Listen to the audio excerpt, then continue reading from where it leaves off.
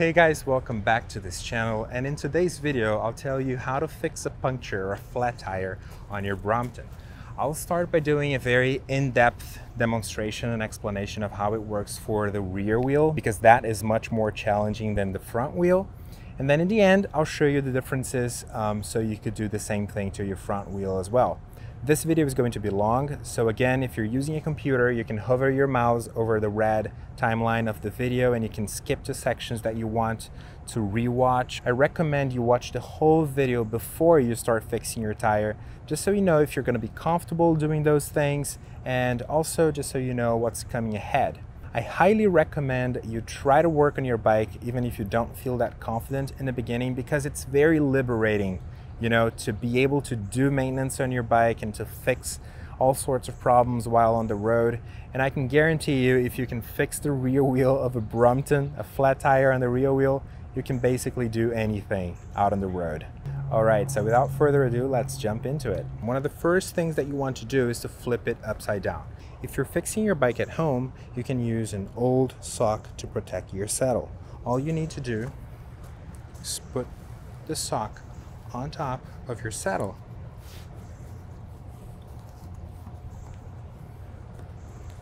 And it actually looks pretty nice. Bear in mind that some of the older Bromptons have their shifters on top of the handlebar, and that can interfere or be damaged when you flip the bike upside down.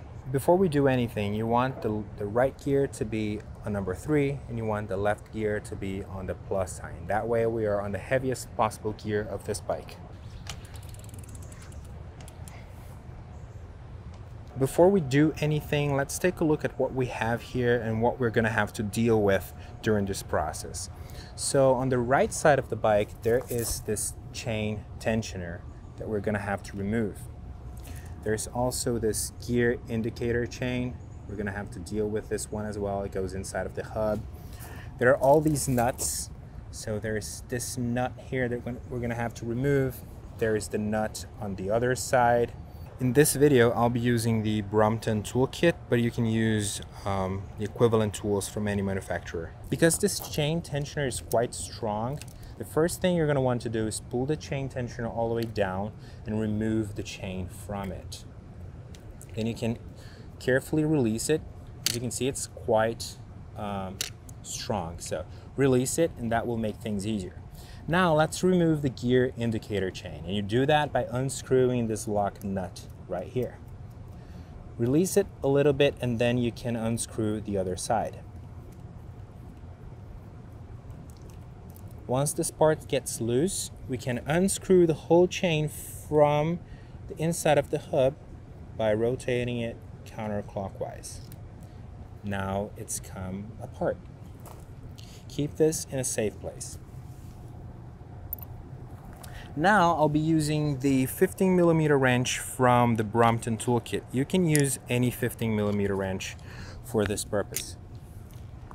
Let's start here with this large nut with that attaches the chain tensioner. Let's remove that one. I start with the tool and then I can use my fingers. Be careful not to lose the nut or the washer. Keep them in a safe place. Now let's remove the chain tensioner. Because we already removed the tension from it, this is not going to be a problem at all. Next step is to remove the 2 nuts that attach the wheel to the frame. Let's start here on the right side, which is the left side of the bike. Anyway, let's just undo these nuts, remove them.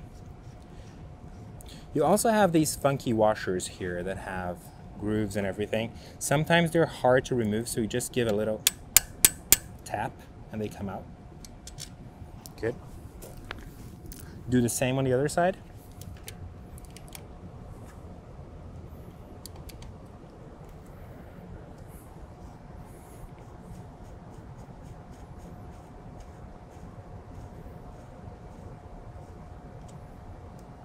Little tap. You can also wiggle the wheel a little bit and it comes out. Okay, now that everything has been removed, we can just take the chain outside of the cog and remove the wheel. There we go. First step completed. I like to lay the wheel on my lap here, and let's start by removing the valve cap. Oh.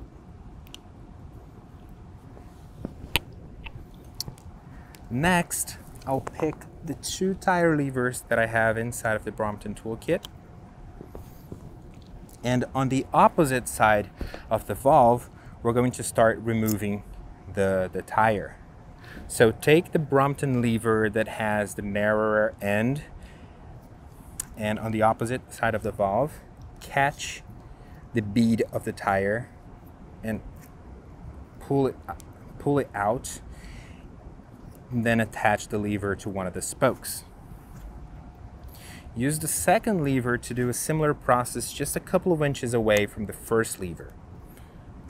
Stick it in there, pull the bead out, and now, while still holding the lever, push it forward. And there we go. Now we can go around the whole tire, removing it from the rim. Now both levers come loose. We can put them aside. Now push the tire all the way to that side so we can force the valve outside. Take the valve out. Now carefully remove the tube from inside of the tire and keep it on top of the tire. We don't want to change the position, and I'll show you why.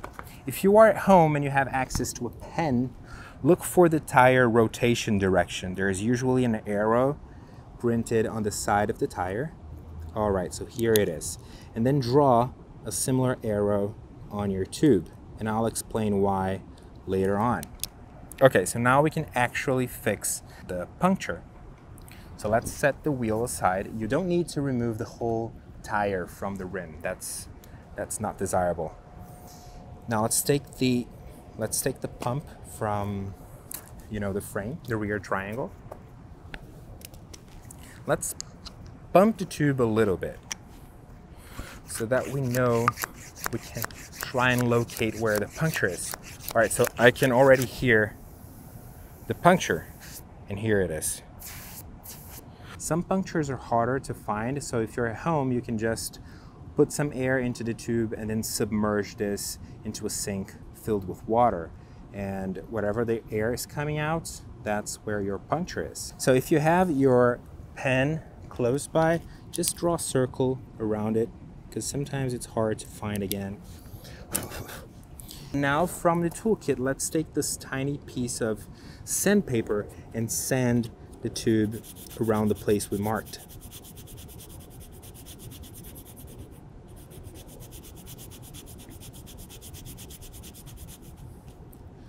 Sand very well so that the glue can stick. Okay, so there it is. Now I'll take one of the patches. Brompton has its original red tiny patches, but I prefer the Park Tool squared ones, and I'll tell you why as soon as we stick this patch onto the puncture. Okay, so now remove the patch from the paper with the glue side down, of course.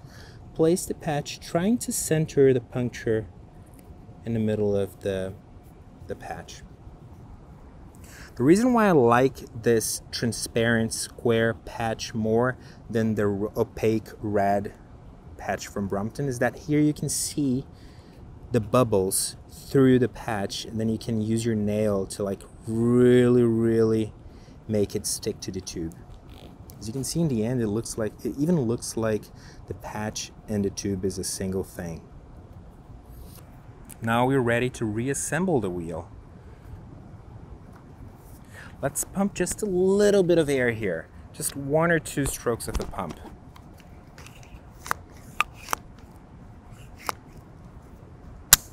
Really don't want that to be the form. So just a little bit of air just to give some form to the thing. Now place your wheel again on top of your lap. Place your tube on top of your wheel. Look for where the valve is. All right. So let's have both in the same direction of rotation right now. What you're going to want to do is have your valve on top of the valve hole of the rim. Have both your inner tube and your tire in the same rotation. And what we're going to do right now is look for exactly the place where your puncture was. So it's right here. You're going to examine that region inside of your tube to make sure there are no debris or anything sticking out. Maybe there's a little piece of metal sticking out from the inside of your tire. In that case, you want to remove that piece of metal. You know, we're just making sure that there are no debris here exactly where that puncture happened. In my case, there's not, so we can reassemble the wheel. So press the tire all the way to the other side so we can have access and put the valve through the hole. Now let's fit the tube all the way in the tire. Okay, now starting from the valve, we're going to put the tire back inside of the rim. You can start doing this by hand, but there comes a point where it really becomes much harder.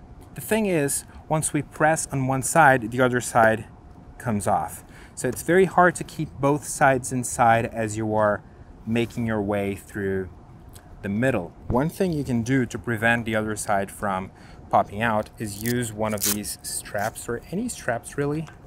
I just like these ones because they are always with me. And you can tighten your tire there. All right, then we can use the tire levers to place the tire inside of the rim from the other side, working our way to where I positioned the strap. The strap is preventing the tire from hopping outside of the rim. And there we go. We can now remove the strap. So now we can place the rear wheel back into the frame. Sometimes it takes a little tap to go in. Okay, let's have the chain go through the smaller cog and through this part here, that's the derailleur. Let's make the chain go through that.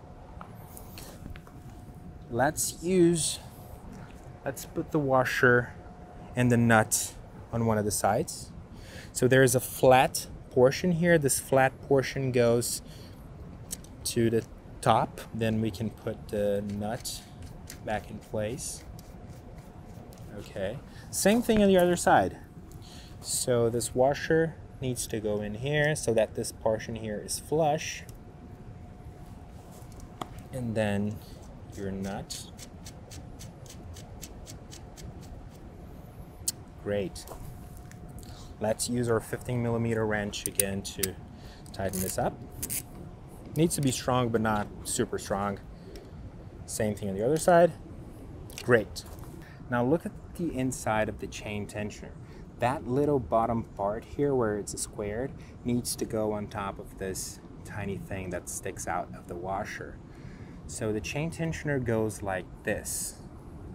We need this tiny wheel to be inside of the two borders here of the chain of the derailleur, and make sure that it's wiggle it a little bit until you can feel that it sits flush. Now take the washer, place it there, take the nut, make sure the nut is going through the washer. Great. Let's tighten it up.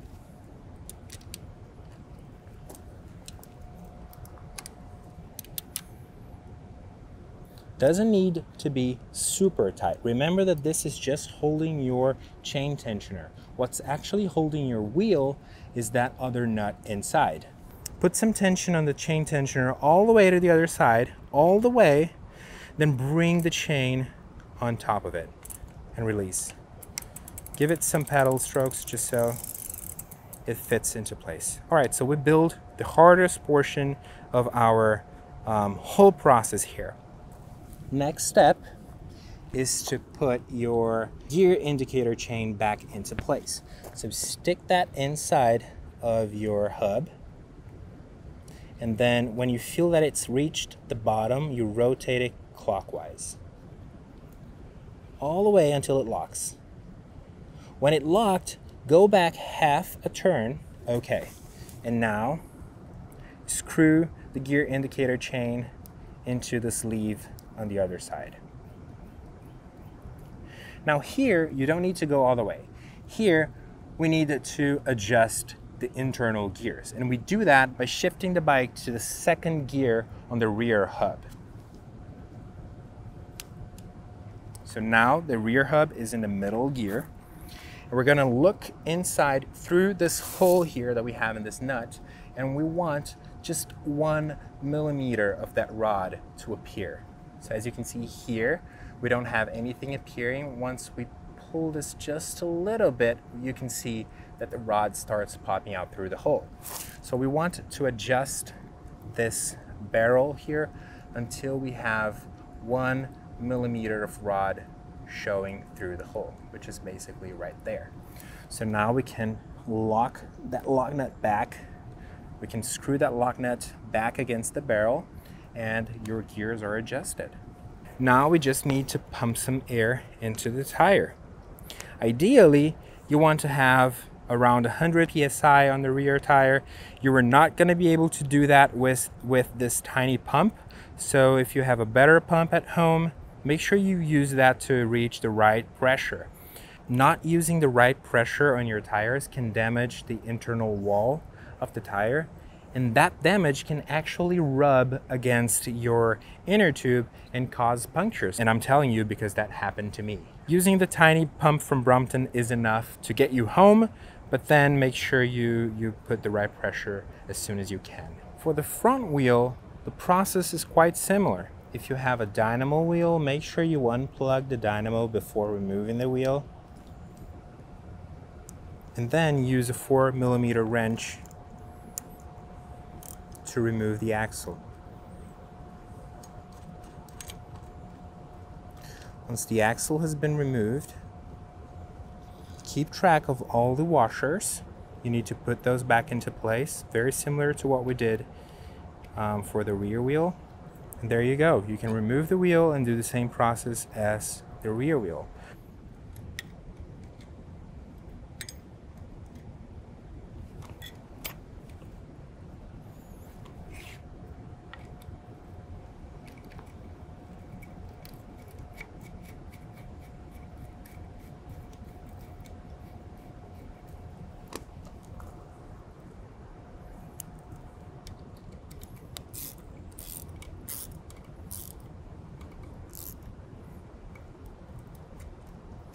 That's it for today. I hope this video brought you some new information, brought you some value.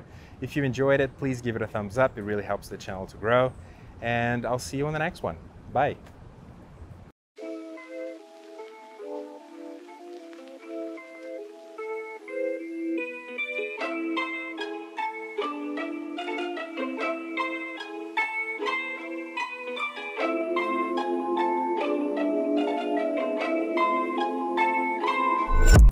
Guys, I'll be completely honest with you. I was kind of pissed when it started raining because I had everything spread all over. I put all my stuff back in the bag.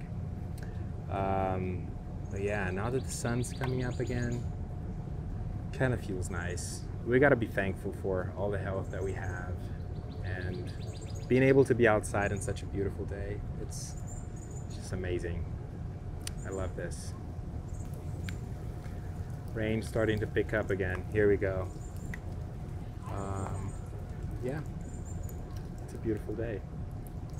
I don't want to deviate so much from the video. Just wanted to say that it's a beautiful day.